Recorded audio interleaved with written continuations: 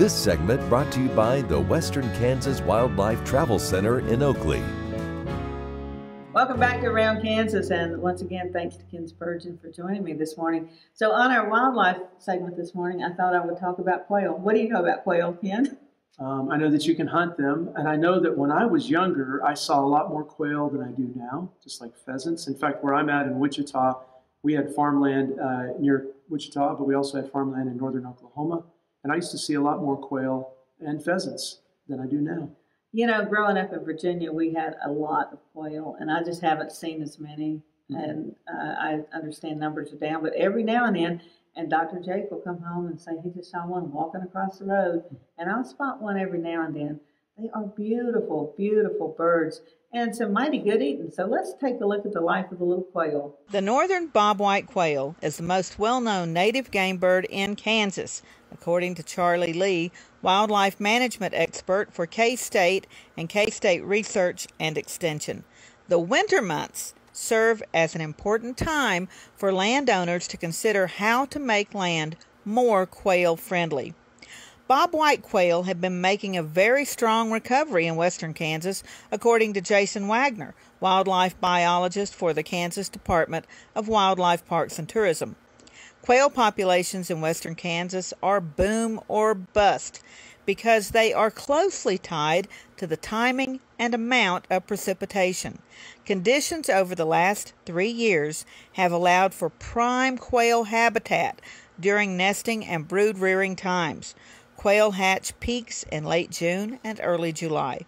Quail also have a tenacious re-nesting behavior, which allows them to continue to attempt to raise broods until they are successful.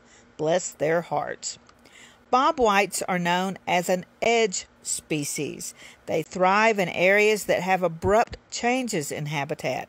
These areas are generally where woody vegetation, like shrubs, meets native grasslands, cropland, or weedy areas. One key component is woody escape cover, preferably shrubs that are 3 to 6 feet tall. Conservation Reserve Program, CRP, has helped boost quail populations in Kansas since it began in 1985.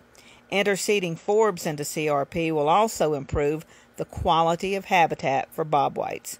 Grassed terraces, or native warm season grass waterways, are also excellent ways to improve quail habitat on crop fields. Any native grass strips should be at least 30 feet wide.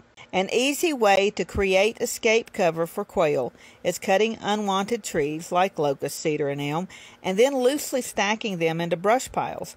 Old windrows and hedgerows can be renovated to further help the local quail population. Trees in windrows can be cut and left where they fall. Osage orange trees can be cut off at ground level and then the stump left unsprayed. The tree will re-sprout at the stump and create the woody escape cover quail require. The edges of riparian areas can be feathered by cutting trees along the edge and leaving the cut trees where they fall. Odd areas or strips in cropland can be left unsprayed and untilled to allow for weed growth that would benefit quail. Any odd areas or weedy areas should be left along the edge of crop fields and positioned close to permanent native grasses or woody vegetation. Leaving a strip of ground along the fence rows or roads undisturbed will create areas of edge for the bobwhites. Cover crops may also benefit quail by providing brood rearing habitat, a food source, and escape cover.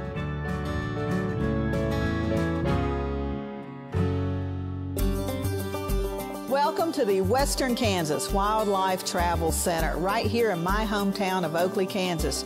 We're the front door of Western Kansas, located on 3 main highways, I-70, US 83, and US 40. And all those roads lead to history, beautiful scenery, and adventure, no matter which direction you go. We now have an IHOP. That brand that you've trusted up and down the road in all your travels is staffed with local folks, real people, just like you and me, and we're waiting on you to join us. So for fun, adventure, fuel up, fuel your body, and let's have some fun.